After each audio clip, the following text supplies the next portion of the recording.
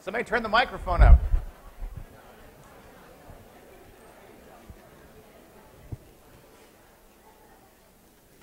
How's everybody doing? So some of you have noticed that the video from last time has not been posted. It won't be. Oh man, yeah. The chip that we store these on, that I record these on went bad. Technical problems happen sometimes. It's a good reason to come to class. Right? I will post an edited form of a previous video that will have most of what I had to say, but it probably won't contain everything I had to say. So that's why it's obviously good to come to class. I don't do this on purpose. The chip literally went bad, and there wasn't anything I could do about it. And believe me, nobody was unhappier than I was, because I like having complete copies of my lectures. But there's no way of reviving the chip. It died. Yeah. Somebody's laughing. I'm not laughing. But anyway. All right. So as I said, I will post an edited version of that from a previous lecture, and it'll have most of what I talked about. There may be some things I talked about that I did that won't make it onto that lecture. My highlights are always a good idea to look at for what I talked about. Okay. We are moving along well now through the protein structure. Today I'm going to talk about tertiary structure, quaternary structure, and then some considerations about protein structure that are sort of external to the basic types of structure. Okay? So the first of these I want to talk about, last time I finished talking about fibrous proteins. And fibrous proteins, I told you, had a repeating secondary structure, and that was really all they had. They didn't really have much in the way of bends or anything like that. And so from that, you can surmise that bends give rise to the next type of protein structure that we talk about, and that's tertiary structure. So if you look back at your notes where I defined tertiary structure originally, I said that tertiary structure arose as a result of interactions between amino acids that are not close in primary sequence, meaning that they are more than 10 amino acids apart in the overall structure. Okay?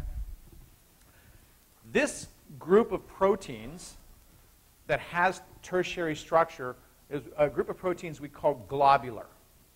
And the vast majority of proteins on the face of the earth are globular in nature.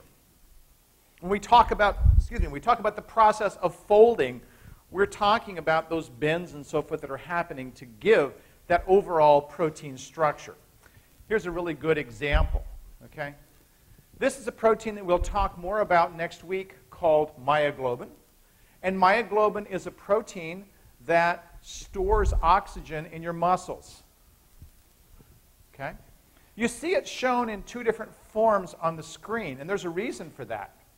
The one on the left is what we call a ribbon structure. Get my pointer out of my pocket here. What did I do with it? There we go. Okay. The one on the left is what we call a ribbon structure, and this ribbon structure, there we go.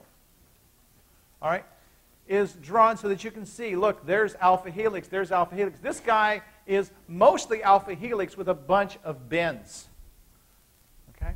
And in the middle of this protein, there's a non-amino acid. It's called a prosthetic group. We'll talk about that later.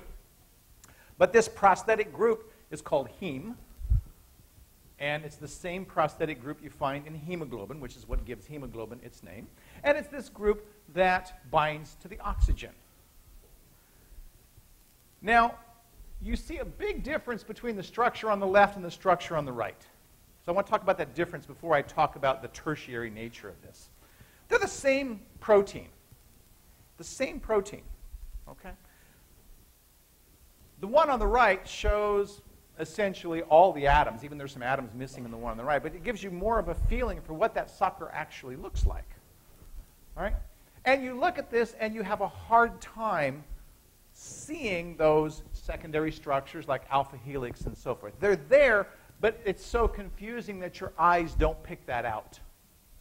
Okay? So this space-filling model that we see on the right really doesn't tell us much about secondary structure. So we use ribbon diagrams to schematically show people where the secondary structures are and what it would look like if we didn't have all those other atoms that were there confusing our eyes. Right? Ribbon diagrams are very commonly used to show protein structures. Okay? But this is a reminder on the right of what the thing actually looks like. Now, question? Okay. If we look at the structure of this, whether it's the left or the right, and probably the one on the left is the easier of the two to understand, we see sort of like what I described the other day. That is that we have an end and we have another end. A protein will always have two ends. And this end starts and it makes an alpha helix, alpha helix, alpha helix, and then we have a bend, and you can see the bend sort of down here at the bottom. And that bend turns into something else that becomes another alpha helix, then a bend, and then another alpha helix, et cetera, et cetera. The overall three-dimensional structure of this protein arises because of those bends. So those bends are pretty critical then in determining what the overall structure that this protein has. If we look at, let's say, these two helices that are right here, the one on the left right there and the one on the right, we could imagine that some of the atoms from this helix on the left, let's say maybe a carbonyl group, might be hydrogen bonded to an amine on the helix on the right. Okay? That's not difficult to imagine. This is a fundamentally different kind of interaction than we saw in secondary structure. In secondary structure, we would see interactions between this part of the helix and this part of the helix. So this part of the helix and this part of the helix. These amino acids would be within 10 of each other. But if I were to have interactions between this part of the helix here and this part of the helix on this other helix on the right, those amino acids are going to be more than 10 apart. But they're still going to be stabilizing the overall structure. So interactions greater than 10 amino acids apart are part of tertiary structure. So these interactions between these parts of these two helices are giving rise to tertiary structure. And we can tell very easily by virtue of the fact that they're not within 10 of each other. Okay? Each turn of the helix is about 4 amino acids. So you start counting and you can pretty quickly decide that those two helices are more than 10 amino acids apart. Okay? This is at the root of tertiary structure. And we will see in a little bit that there are many forces that can stabilize tertiary structure. For secondary structure, the primary forces stabilizing secondary structure are hydrogen bonds. But there's many kinds of bonds that can stabilize tertiary structure. Okay. All right. Now, this was a figure that you saw in the recitation. And it was one that I showed because I wanted students to say, well, what do you see in this figure? Okay? And many of you said, justifiably, well, it's got color. What the heck do the colors refer to? Right? Because there's no key here. That's a deficiency in that figure. And by the way, one of the reasons I ask you to interpret figures is to get you to think about them. And second, I'm writing a new book on biochemistry, and we're doing new figures. And I'm creating the figures. I'm not using somebody else's figures for stuff. And so being able to create the figures using your input to make better figures than what existing books have, very, very valuable. So your input is very much appreciated when you describe what you like and what you don't like about figures that are in an existing textbook. Okay. This particular figure actually shows the overall three-dimensional structure, and I said of the one you saw before, this is like one you saw before. It's not the one you saw before, but this one is actually the three-dimensional structure of heme. And heme, you can see the heme group right here is in the middle, and we see a distribution of amino acids that are blue and are yellow. All right. One of the things that we discover about the three-dimensional structure of a protein is that most proteins fold so that the non-polar amino acids are on the inside. And that's because most proteins are dissolved in the water of the cytoplasm. That allows the hydrophobic amino acids, which are in yellow here, it allows the hydrophobic side chains to interact with each other, and it allows the hydrophilic, which are the blues, to interact with the water, which is on the outside. So one of the forces that drives the folding is the desire of the hydrophobics to interact with each other. And that's exactly what was happening when I showed you the oil droplets earlier. Remember, the oil droplets wanted to associate with each other, and when they associated with each other, they went from being little tiny oil droplets to bigger and bigger oil droplets because the hydrophobics are associating with each other. Those same forces are driving the folding of a protein. Now, not all proteins, okay, have this arrangement. You saw one example in the recitation, that's what I was referring to. The one you saw in the recitation was a protein that was sort of inside out. It had its hydrophobics on the outside and its hydrophilics on the inside.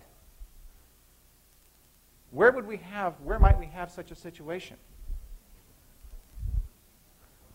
Okay, so aquaporin is a protein that has that. Why would it have such an arrangement?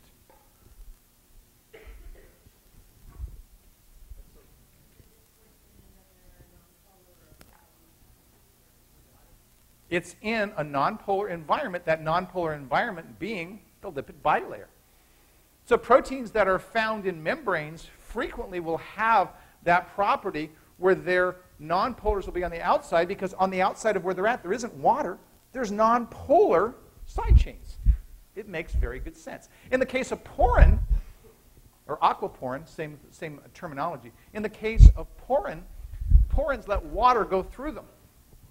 They're basically holes in the side of a cell to let water pass through. Well, on the inside, that's where the water is. That's why you see in a porin the hydrophilics being on the inside. Okay?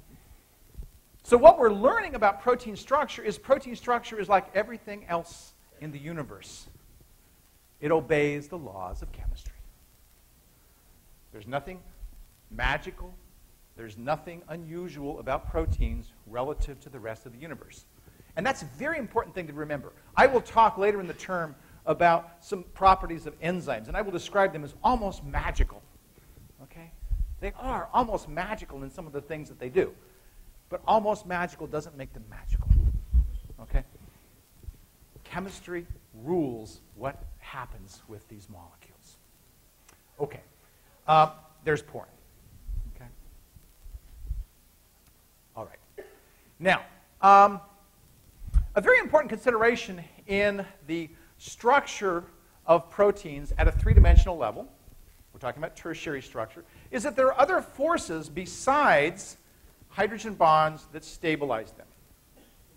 So one I've already described to you, that's hydrophobic bonds, those interactions between the amino acids that have hydrophobic side chains. Hydrophobic interactions stabilize tertiary structure.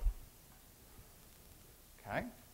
There's another thing that will stabilize tertiary structure, and it's a very important player. We'll see this later in the lecture as well. And they're disulfide bonds. If you take two cysteine amino acid side chains, by the way, cysteine, if you don't remember, has a side chain that has a sulfhydryl, an SH. And when I showed you that in class, I said that SH side chain is very reactive. You put two sulfhydryls right very close to each other, and they will oxidize, making a bond between the two sulfurs called a disulfide bond. And that disulfide bond between those two sulfurs is covalent. And covalent bonds, you remember, are much stronger than hydrogen bonds. They're much stronger than hydrophobic bonds. And we could imagine that they would give great stability to the tertiary structure wherever they exist. And they do. They give great stability to tertiary structure wherever they exist. Most proteins that are globular have disulfide bonds. Most proteins that are globular have disulfide bonds. Okay? So you can see in the case here of an enzyme called ribonuclease that it has in its native, when we say native, we mean normal, folded, active form. Native means normal, folded, active. Okay? In its native form, it has 1, 2, 3, 4 disulfide bonds. And we know that they're tertiary in nature because we've numbered the amino acids. And we can see that with the exception of this one right here, they are all more than 10 amino acids apart. So we're having interactions between amino acids that are far apart in primary sequence, but they're giving rise to the stability of this enzyme. This enzyme turns out to be very stable. We'll talk about that later in the lecture. We can break disulfide bonds using a chemical. There are a couple of chemicals that we can use to break disulfide bonds. The most common one we talk about is mercaptoethanol. What mercaptoethanol will do is it will convert disulfide bonds back into sulfhydryl bonds, or I'm sorry, sulfhydryl structures. We see here was a disulfide bond between these two, and now we see here is a sulfhydryl, and there was where it was over here, right? So we see that we no longer have a covalent bond after we've treated these disulfide bonds with mercaptoethanol. Okay? Well, if we break the structural supports for the protein and we break the hydrogen bonds of the protein, we can probably unfold the protein. And that's what's happening here. Urea at high concentrations destroys hydrogen bonds. Urea at high concentrations destroys hydrogen bonds. So this protein, because it has no hydrogen bonds stabilizing it, it has no disulfide bonds stabilizing it, readily unfolds and comes apart. We call that denatured. When we unfold and basically stop a protein from being functional, we call that process denaturation. So we've denatured this protein using these chemicals. We could also use heat, because remember that heat will also denature or break the hydrogen bonds. Okay. That's, in a nutshell, what I want to tell you about tertiary structure. Okay? In a nutshell, that's tertiary structure. There's one, before I conclude, there's two other forces I want to make you aware of that will help to stabilize tertiary structure. I don't have a figure for it. All right? One of these is ionic. That's pretty easy to understand. Imagine instead of a sulfur-sulfur bond right there, imagine I had a COO minus, where number 26 is, and I had an NH3 plus, where 84 is. The plus attracted to the minuses, no surprise. Ionic bonds will be attractive. They're not going to make a covalent bond, but they will be attracting each other, and because they're attracting each other, they will also give rise to stability. So ionic bonds are also forces that will stabilize tertiary structure. Ionic bonds. Okay? Ionic bonds can be repulsive in nature. We could have a minus and a minus, and that would kind of keep things apart. And that also might help to give rise to the structure, overall structure of a protein. So it doesn't even have to always be attractive in nature.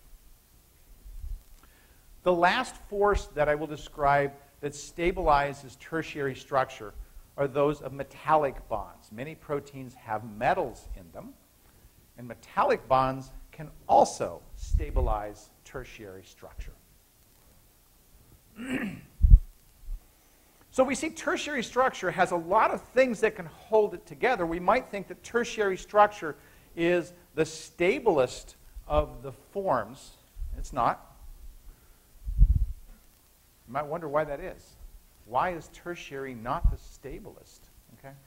Well, for tertiary structure, we have to have everything folded properly. If we unfold any part of that tertiary structure, we may lose the function of a protein. So tertiary structure turns out to be a fairly unstable structure. And that's why when people are isolating enzymes or isolating proteins from cells, they find that frequently, as they're isolating them, the proteins will denature and they will lose their function.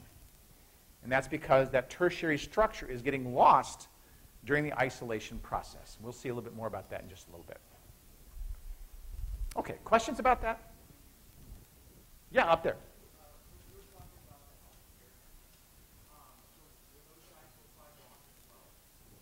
Okay, talking about the alpha keratin, were there disulfide bonds there as well? Those were disulfide bonds as well. So we talked about the curling, for example. Those are disulfide bonds that are happening relatively close to each other. Okay? Back here. Any effect of acids and bases on disulfide bonds? Not acids and bases as such, but things that have properties of oxidizing or reducing will, in fact, affect disulfide bonds. So there are some acids, for example, that will oxidize disulfide bonds. And this battery is going bad. Did you hear me okay there? Yeah. Okay. Other questions? Okay. So now we'll turn our attention to quaternary structure. And quaternary structure is the easiest of all the structures to understand. As I mentioned earlier, it refers to interactions between separate protein subunits. I shouldn't say most, but many, many proteins have more than one polypeptide chain in them. Each polypeptide chain has two ends. So if I have multiple polypeptide chains, let's say I had a dimer, meaning I had two subunits, I'd have something over here that has a beginning and an end. I'd have something over here that has a beginning and an end. They might be the same sequence. That is, this sequence is identical to this sequence, or they might be different. This one's slightly different than this one. When these guys interact with each other, they're making quaternary structure. Okay? So quaternary structure relates to how those separate subunits interact with each other. We will see when I talk about hemoglobin next week that hemoglobin, the protein of our blood, contains two units called alpha that are identical to each other and two units called beta that are identical to each other. And so it forms a complex of these four subunits together. That is quaternary structure. Okay? You can see it actually right here. Right? The red shows two units. I think these are the alphas. The yellow shows two identical other subunits, the betas. And you can see how they're arranged right here in this figure. There are interactions between the individual subunits. And if I were to say, based on what I've told you, I might say, what do you suppose are forces that would stabilize quaternary structure? What do you suppose are the forces that will stabilize quaternary structure? I heard hydrogen bonds. Every bond that stabilizes tertiary will also stabilize quaternary, because it doesn't matter if they're on separate chains or not, right? They can still interact and give rise to stability.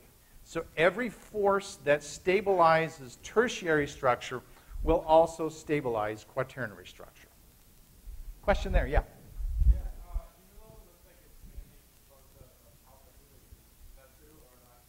Actually, it's a very good question. It turns out that the proteins we talk about early in the class are mostly alpha subunits, which are the myoglobin and hemoglobin.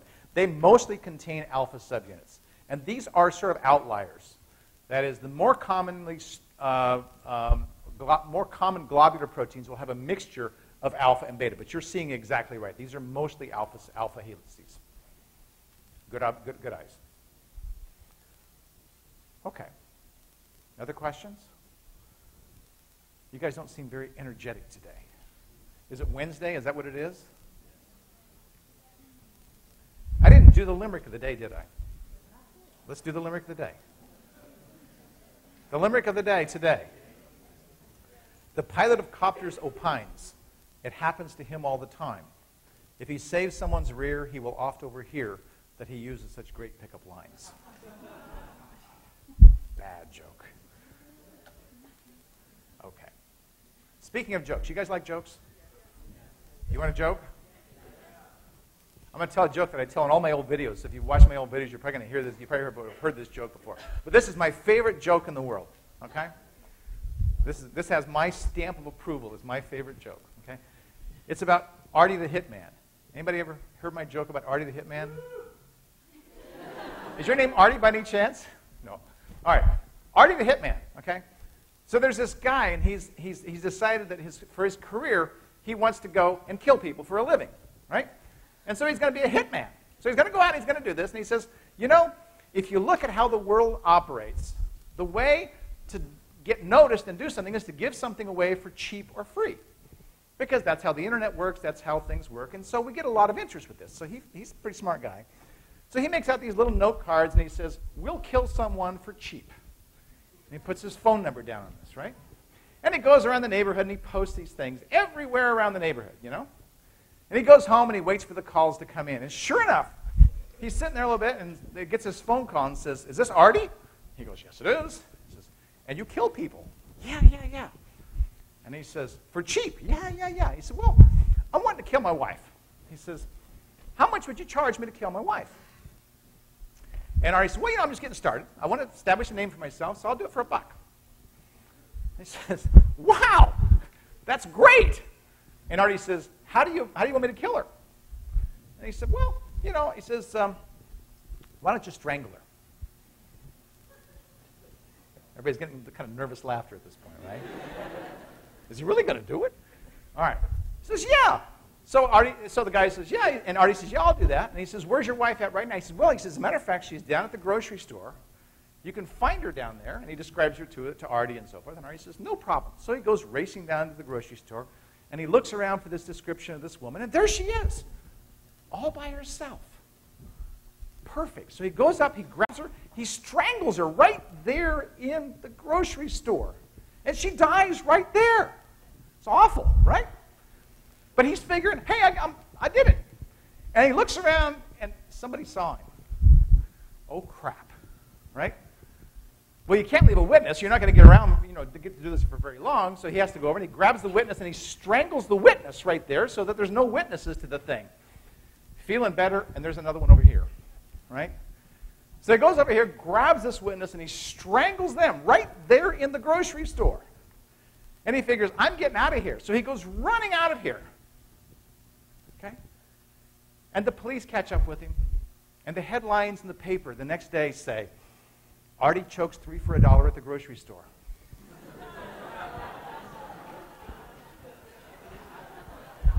That is my favorite joke in the world.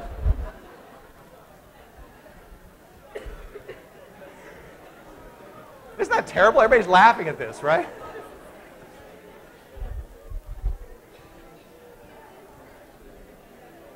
Okay, that loosened things up a bit. Artie chokes 3 for $1 at the grocery store. No, yeah. Here you go. Good, that's good change, right? No, I'm not going to tell another. I'll probably be in enough trouble over that one, but okay. All right. Well, let's get back to talking about protein structure because I know you guys want to learn a lot more about that. All right. Quaternary structure is essential also for actions of proteins. If we disrupt or destroy the quaternary structure of hemoglobin, hemoglobin is not going to function right. We'll see that when we talk about hemoglobin later. All right. So the quaternary structure of a protein is essential for its proper function. Okay. Quaternary structure can give rise to some pretty amazing things. What you see on the screen is the structure of a virus. And viruses, you may note, have on their surface a coating of protein that protects on the inside a nucleic acid. And you can see, you could imagine that there is a lot, or there are a lot of interactions between the subunits that help to stabilize this particle, and there are. But what's remarkable about many viruses is they will self-assemble. Those pieces of the puzzle literally put themselves together to make that structure. When we think about nanotechnology and people working and making nanomachines and working on the molecular scale, nature solved it a long time ago. Pretty cool stuff. And it's arising and being stabilized as a result of quaternary interactions that are happening between individual proteins, some of them green, some of them blue, some of them red. Pretty cool. All right. Well, those are the points I want to make about primary, secondary, tertiary, and quaternary structure. Now I want to take some of that knowledge and begin to apply it. That will relate to what I'm going to talk about here and what I'll be talking about on Friday. Okay? The first of these is this enzyme that you saw earlier, bovine ribonuclease. It was the first enzyme whose overall structure and sequence was determined. Okay? You see that there are disulfide bonds that are holding together individual cysteines in this protein. Ribonuclease, and that's whether it's bovine or human or whatever, ribonuclease is an interesting enzyme, and it's an unusual enzyme. Most enzymes, if you take and you heat them up, they will denature, and they will not come back together. They will lose activity simply by heating them, even if they have disulfide bonds. But ribonuclease is an unusual one. Ribonuclease, we can heat it, we can break those hydrogen bonds, and what we discover is that if we cool it back down, it goes back to being active again. Okay? Most enzymes don't do that. Now, what that tells us, most likely, is that these disulfide bonds help to stabilize important parts of the protein so that when we remove the secondary structure, that it can reform easily and in the right orientation, allowing the enzyme to become active again. Disulfide bonds in most proteins don't allow that sort of self-assembly to happen, and that's why most proteins, when we heat them up or boil them, they lose their activity and they don't gain it back. Ribonuclease is very interesting in this respect. Okay? Yes, question? So what keeps the different proteins interacting with each other once it starts to reform? Oh boy, she's got a good question here. What keeps the C's in the right orientation? Why green with green, red with red, blue with blue, yellow with yellow? How does the cell know to do that? Okay? So she's thinking ahead. This is very good. All right? So let me try to answer that question for you. When I boil a protein, I don't break disulfide bonds. Disulfide bonds stay together. So if I boil it, I still have the disulfide bonds, and those structural things are there to sort of allow the protein to sort of rebuild its walls. Most proteins don't have them in the right places, so the walls don't form properly. And the enzyme of most proteins gets inactivated when we boil it. This one has them in just the right places, so these walls can reform. Now, ribonuclease has some very cool things.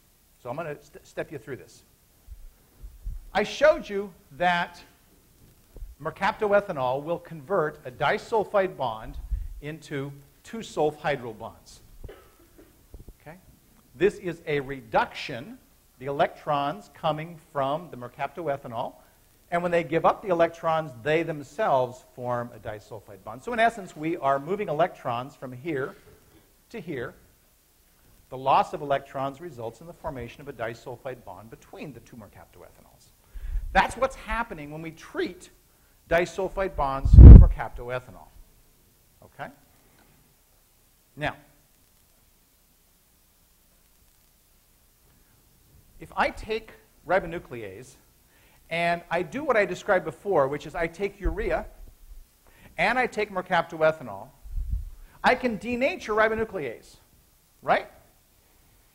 Because the disulfide bonds are broken, the hydrogen bonds are broken, and those structural things that hold it together during boiling no longer are there. The same thing would happen if I boiled it at this point, because there wouldn't be any disulfide bonds holding it together.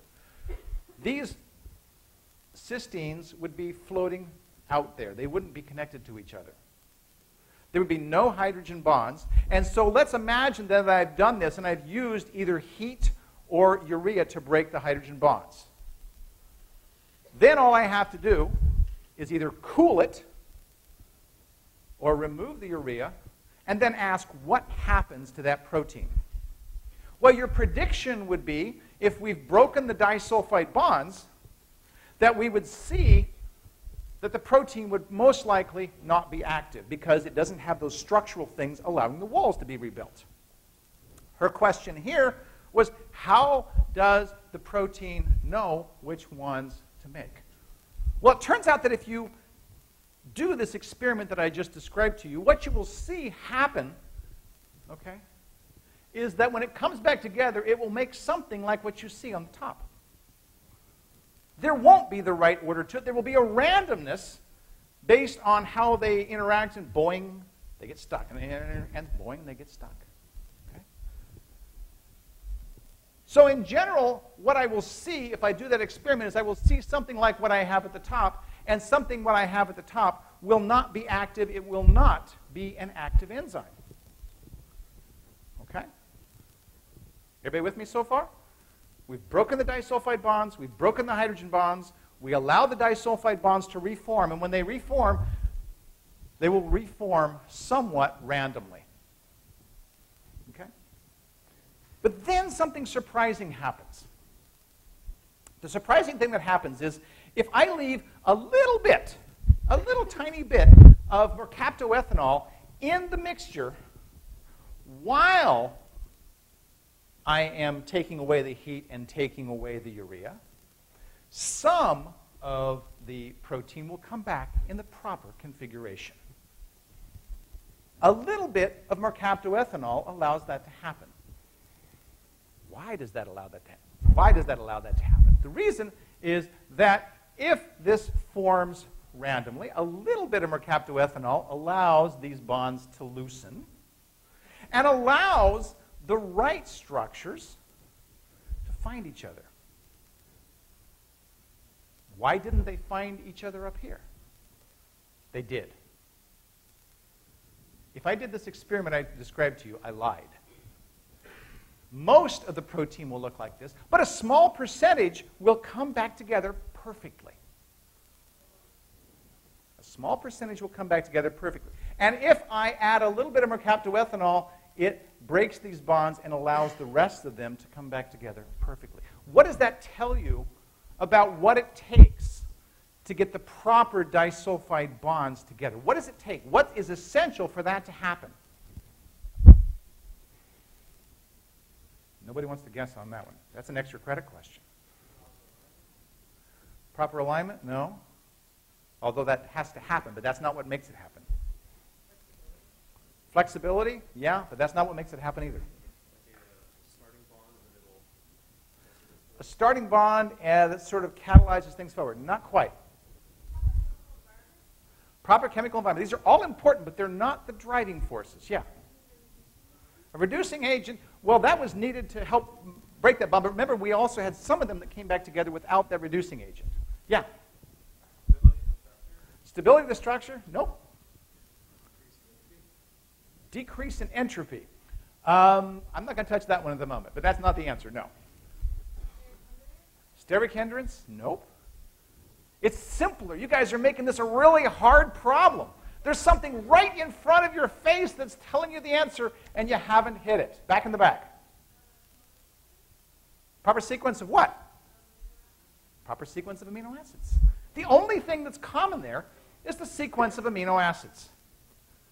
What this tells you, and that's an extra credit question, so check with me later, okay? What this tells you is that the only information necessary to make that proper fold was contained in the sequence of the amino acids. When the protein was being made, amino acid number 1 went into the protein, followed by amino acid number 2, followed by amino acid number 3, number 4, number 5. It went in sequentially. And as it was being built, those interactions, those hydrogen bonds, those folds all started to form as it was being built. For most proteins, the only way in which those folds will properly form is if things are sequentially made. 1, 2, 3, 4, 5, 105, 120, etc. All right? We have to make those sequentially in order for those interactions to form properly. And so when we take a normal protein and we denature it, if they weren't formed in the right order, that is, the protein is already there made, it can't come back together because it doesn't have a chance to go back in the order that it was made. It's already been made. Ribonuclease is unusual. It doesn't have to form its structures as a result of the order in which the amino acids get put together. All that matters is that all of the amino acids are there in the right order. So it doesn't matter how I put them together. As long as I have them together in the right order, this guy is going to form the right structure. It's really cool. It's really rare, but it tells us that sequence ultimately is all that we need to make structure. Sequence of amino acids is all that we need to make structure, and that's why two proteins that have different sequence have different structure. That's cool. Questions about that?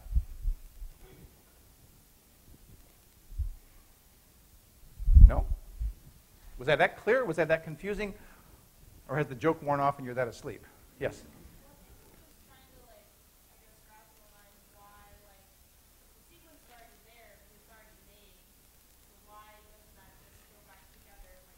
Okay, so very good question. It's a very common question. Her question is, if the sequence is there, it's already made, what do you mean by saying that it has to go together in the right order? If it's there, why doesn't it fold properly? Okay? And it doesn't, because these sorts of interactions that you see here can start to cause it to fold the wrong way. And ribonuclease will, to some extent, show that, but if you give it the chance to form in the right way, it will. Most proteins will only assume their proper configuration if there's no confusion of sequences at the other end. When 1, 2, 3, 4, 5, 6, 7, 8, 9, 10 are made, there is no 120, 121, 122 to get in the way of the proper folding. But if I take that entire protein, 1 through 10 can interact over here with 120 through 130, and that may not give rise to a properly structured protein. Yes? How do subunits come together? They come together very much like what this does, but that happens after they've folded. So if I have a subunit over here and another subunit over here, they will already have properly folded before now, and they're going to have on their surfaces things that will interact with things like that. So it turns out that the proper interactions for multi-subunits turns out to be simpler than what we have here, because they're already folded, they're already in the right configuration to interact with each other. Yes?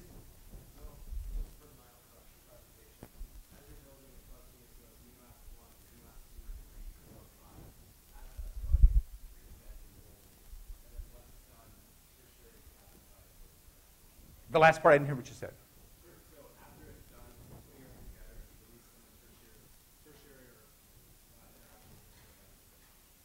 Okay. So his comment was that you do make it 1, 2, 3, 4, 5, 6, 7. It's very sequential, yes. And that during that 1, 2, 3, 4, 5, 6 sequential nature, that folding starts to happen, and that's correct too. And then after things are properly folded, I think what you're talking about was quaternary structure, they can interact with each other. And that's exactly right. Yeah. Okay? Yeah, up there.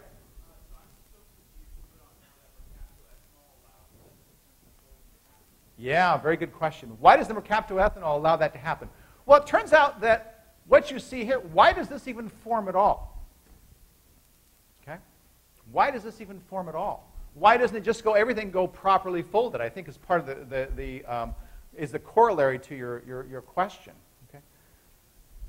Folding has a randomness, a certain level of randomness associated with it. We don't fully understand folding. What you're seeing here is trapped randomness. Okay? Now, a driving force that overcomes that randomness is the sequence of amino acids. And in the case of ribonuclease, that driving force is strong enough that it can put together some things in the proper way.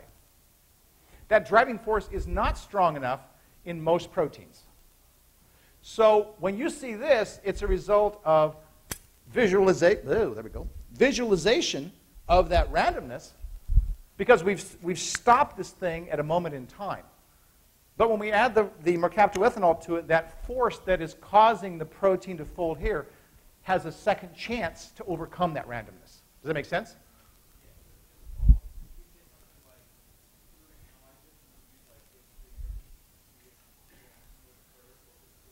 I think the question is this energetically favorable for it to fold properly? Is that the question? Okay, so his question is it energetically favorable for it to fold properly? And the answer is absolutely. But what we find about folding, and folding is extraordinarily complicated, I'm making it very simple here, is that there are many energetically favorable folds that can make that don't give rise to stable proteins. And we'll see some examples of that actually in a little bit. Back here.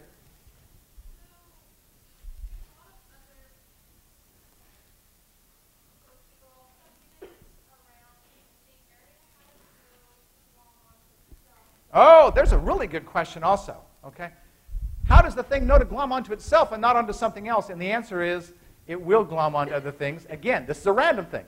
So I'm showing you only interactions within itself. We can imagine in a random solution where those cysteines are out there, they could boing into each other and make now a covalently bonded dimer, and that happens. So again, the addition of the mercaptoethanol allows them to come apart and fold on their own. Yep, okay. And so this is sort of where the Ramachandran plots come in, right? In order to show where This really isn't a good example for Ramachandran plots, no. Ramachandran plots define steric limits, basically. And those steric limits do play into this. This has more to do with supramolecular structure. So it's, yeah. Ramachandran plots are focused on fairly close interactions. Yeah. One more question. So with mercaptoethanol, so it's fairly easy to get to 100% active. If you gave this enough time, it would pretty much go to 100%. Yep. Yep. I hear rustling. That means it must be song time. The Mellow Woes, this is a student experience. It's to the tune of the Yellow Rose of Texas. The term is almost at an end, 10 weeks since it began. I worried how my grade was because I did not have a plan. I can't hear you. The first exam went not so well. I got a 63. 'Twas just about the average score in biochemistry. I buckled down the second time, did not sow my wild oats. I downloaded the videos and took a ton of notes. I learned about free energy and delta G naught prime. My score increased by 7 points. A C+ grade was mine. I sang the songs I memorized. I played the MP3s. I learned the citrate cycle and I counted ATPs. I had electron transport down in all of complex V. I gasped when I saw my exam. It was a 93. So heading to the final stretch, I crammed my memory and came to class on sunny days for quizzing comedy. I packed a card with info and my brain almost burned out. 'Twas much to my delight I got the A I dreamed about. So here's the moral of the song. It doesn't pay to stew. If scores are not quite what you want and you don't have a clue, the answers get into your head when you know what to do. Watch videos, read highlights, and review, review, review.